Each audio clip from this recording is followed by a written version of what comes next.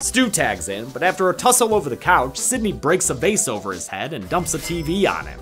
Daniel fries him to death. Zoinks! I'm gonna go ahead and count him here, even though Stu's survival has long been up for discussion. He returned in an early draft of Scream 3, and Lillard has said he'd love to return for Scream 6, which comes out in just a few months. I wish.